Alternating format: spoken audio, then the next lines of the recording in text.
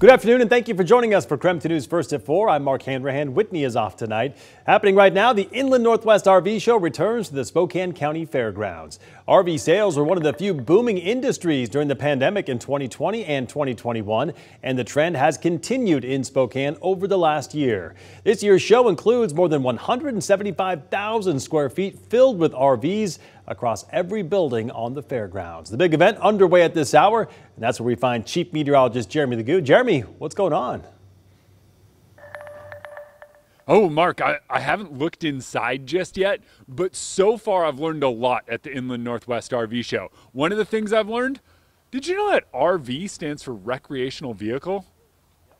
The more you know. But hear me out on this one. Mark mentioned 175,000 square feet of RVs. We've got RVs outside, we've got RVs inside, we've got vans, we've got tow behinds, we've got fifth wheels, we've got a $450,000 RV. Who knew those things could get that expensive?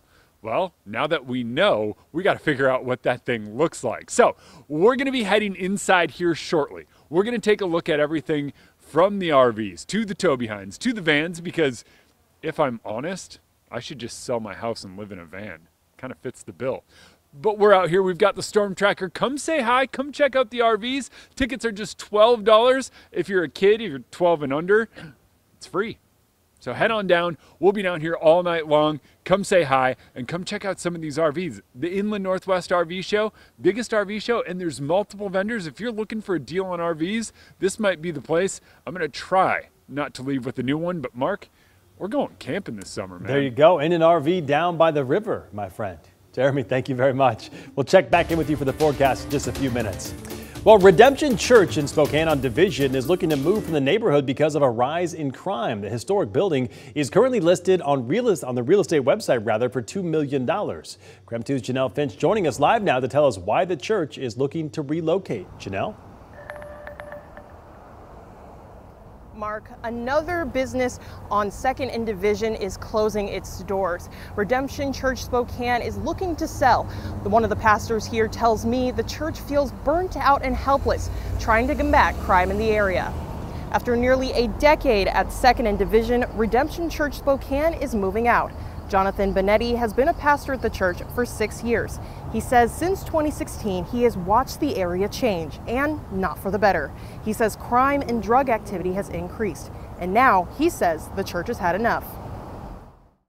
We would love to be on this corner and even in the community more, but we feel kind of powerless to be able to do that if we can't protect the families with young kids and other people that are coming in.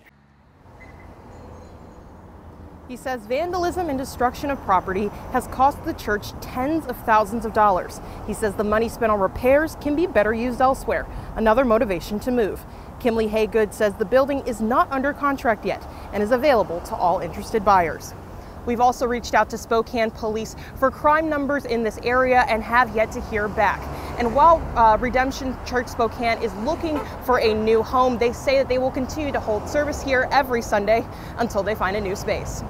Live in Spokane, Janelle Finch, KREM 2 News. All right, Janelle, thank you very much. In other news tonight, KREM 2 has learned the Hope House shelter in downtown Spokane will remain open through the end of the year. Late last year, the women's shelter announced it would be closing its doors at the end of January due to a lack of funding. It would have meant a loss of 100 shelter beds in the middle of winter. Well, now they have received enough money from the Department of Commerce and the city of Spokane to remain open until December 31st. And we did receive an update from WashDOT on the size of the homeless encampment off I-90 known as Camp Hope. Tonight, numbers show new numbers. The camp continues to shrink. WashDOT says there are about 138 people at the camp, down 60 people from just a month ago. They're also reporting 93 tents still up compared to 120 last month. The number of RVs at the camp also down from 27 to 20 this week, with 6 of them towed from that site just yesterday. As of January 9th, WashDOT says 51 people have moved from Camp Hope to the new Catalyst Transitional Housing Facility. This is a significant drop in people staying at the camp from the fall count of 467. Well, tonight we are learning more about the man suspected of breaking into a Deer Park home and killing an 83-year-old man last month. We dug deeper into Gary Alt's criminal history to find out how he was allowed back on the street since he has 14 prior felony convictions. Spokane police arrested Alt last month for a series of random assaults at a North Spokane hotel. Investigators later connected him to the December 26 murder of Richard Purdy through DNA testing.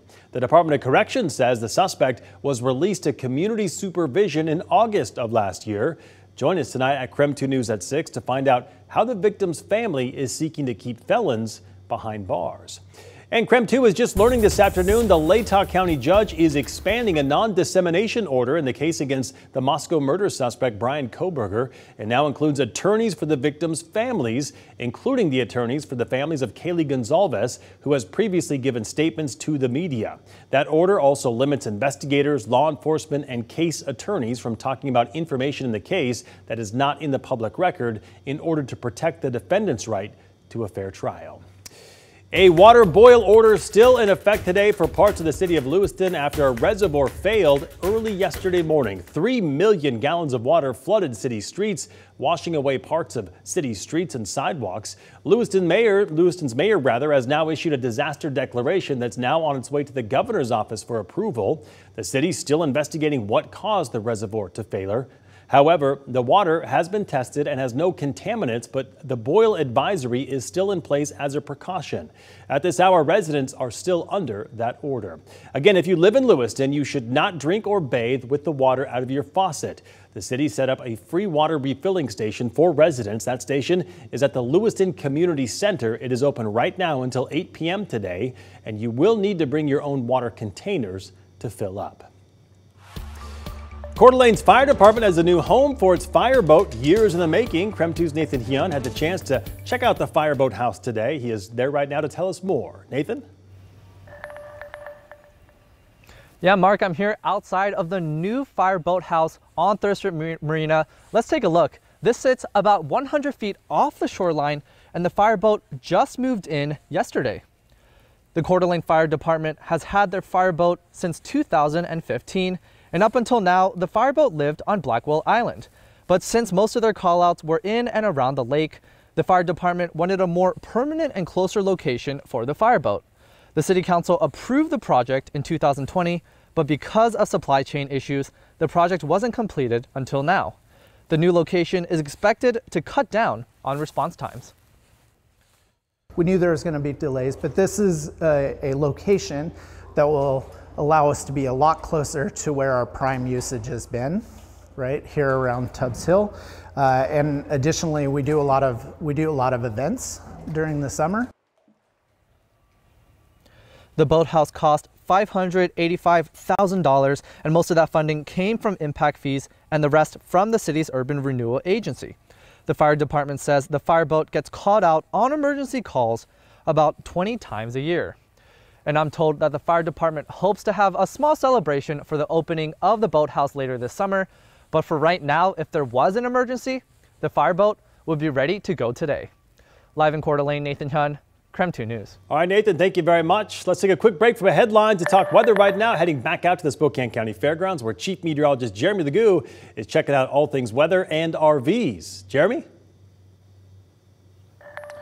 Mark, get this. I've got a new toy. And every time you get a new toy, you got to play with it. That's just how it works. So right now at the Storm Tracker, or we could say literally at the Spokane County Fairgrounds, wind out of the south-southeast, and it's blowing at about 2 to 4 miles per hour. And when it comes to temperatures, it's 37.8 degrees. And inside the Storm Tracker right now, it's 51.4 degrees, and it looks like that barometric pressure slowly starting to rise, and that is as we continue to dry out. But speaking of drying out, you want to dry out, you want to warm up? How about the RVs? We've got tons of RVs out here. They haven't let me inside any of these yet, but they tell me I can go inside any of them and explore, see them, touch stuff. It's all here, and you can just go right in. Spokane County Fairgrounds. We're at the Inland Northwest RV Show all night long. But let's go ahead and talk what's going on with the forecast, because right now, officially, we sit at 33 degrees here in Spokane. And yes, we are drying out. Yes, we are getting rid of some of that cloud cover. And as everything progresses a little bit farther to the east, we are going to wind up seeing things continue to clear out. That's a bit of good news. Now, when it comes to potential snow or rain, we're dry the next couple of days. Not until Saturday, and not until later in the day on Saturday do we get our next round of precipitation. It likely starts as a little bit of wintry mix and then quickly changes over to snow, but this one's looking a lot more, well, dismal than even the last one, which left us with little to talk about. As that works its way out, we are going to watch temperatures trend just slightly cooler, and it definitely feels slightly cooler right now, but believe it or not, highs in the mid-30s, lows in the mid-20s. That's about as seasonally average as it gets for this time of year. Next few days, well, it's that.